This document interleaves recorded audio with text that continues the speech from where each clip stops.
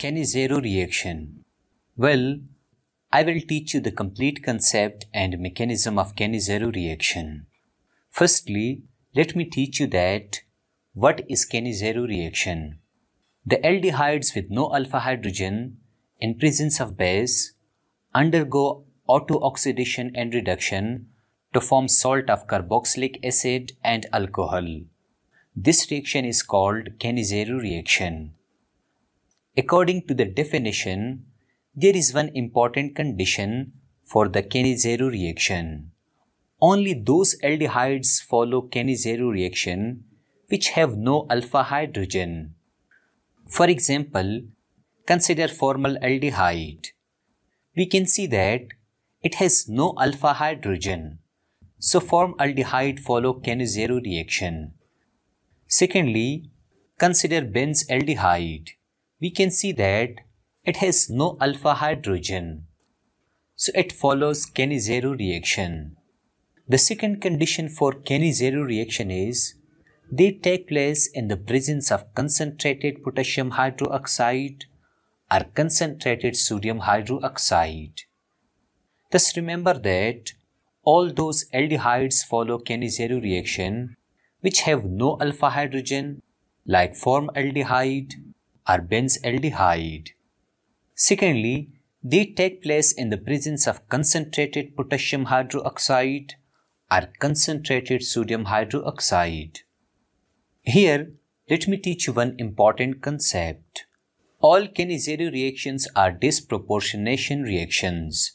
Now, what are disproportionation reactions?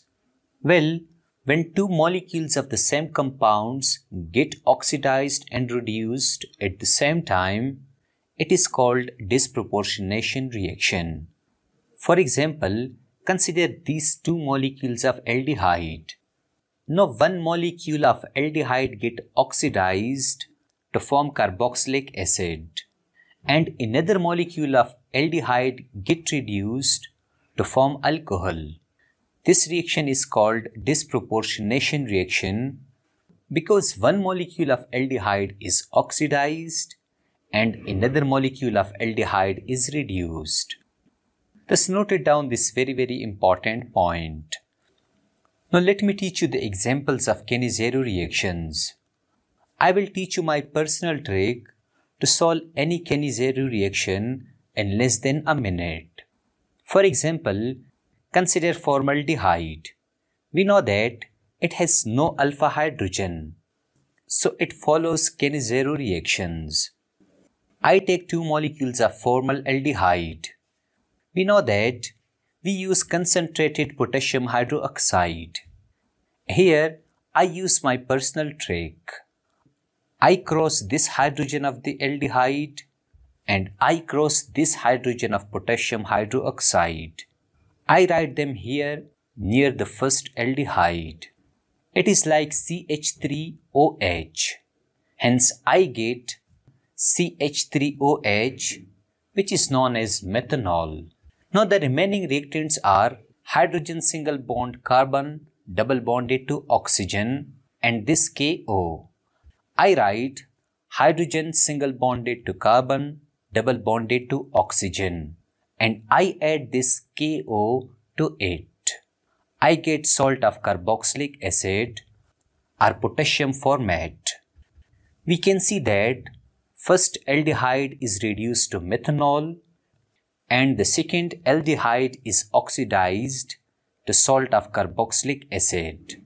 That's why we call it disproportionation reaction. Hence noted down this Cannizzaro reaction.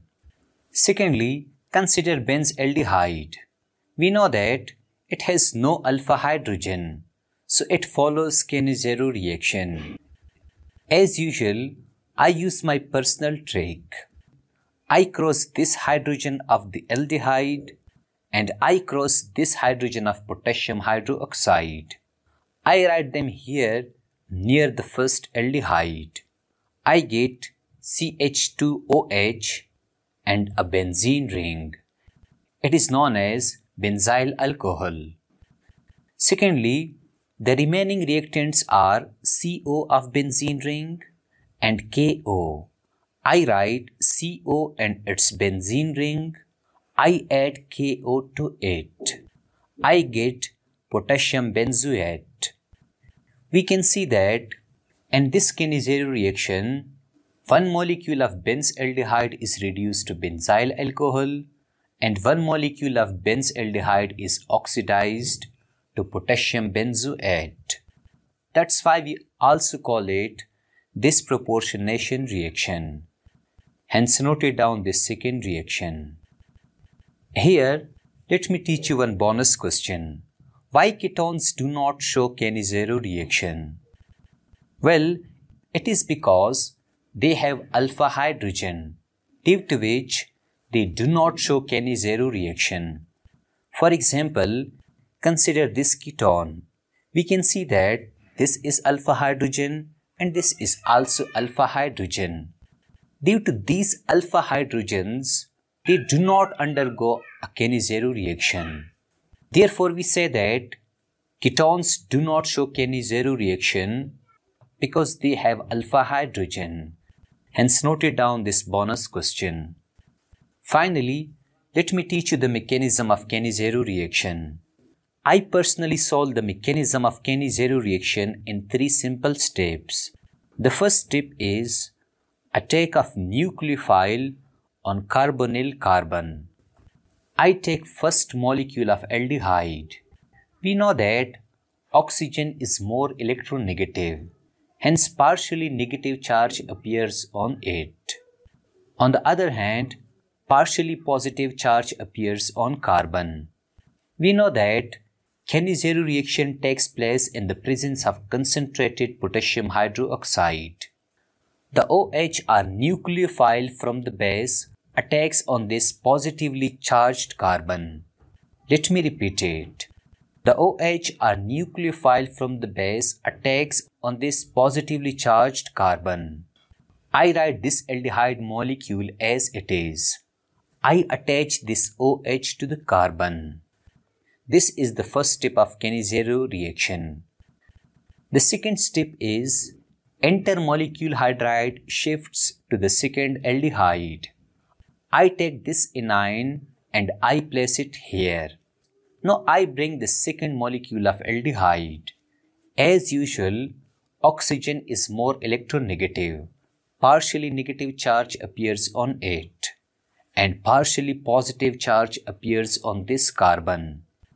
Here, this hydrogen will come out from the anion. It is known as hydride. Now this carbon is electron deficient. The double bond will shift to this carbon. As a result, we get hydrogen single bonded to carbon, double bonded to oxygen, single bonded to OH. It is known as formic acid. Secondly, this hydride will attack on the carbon of the second aldehyde. I get hydrogen single bonded to carbon, bonded to oxygen, which carries partially negative charge, and I attach hydride to it. The third and the last step is rearrangement of molecules take place. We can see that this oxygen has partially negative charge. This hydrogen of formic acid is transferred to this oxygen. As a result, I get alcohol CH3OH, which is known as methanol. The remaining reactant is hydrogen bonded to carbon, double bonded to oxygen, and single bonded to oxygen, which carries partially negative charge. I write it here. This is the complete mechanism of Cannizzaro reaction. But wait a minute. Here, if you add the positive part of base, which is potassium, you can do it according to your wishes. So I add this potassium to this oxygen. Now it is known as a salt of carboxylic acid. Therefore, using this simple method, we can easily learn the mechanism of Cannizzaro reaction.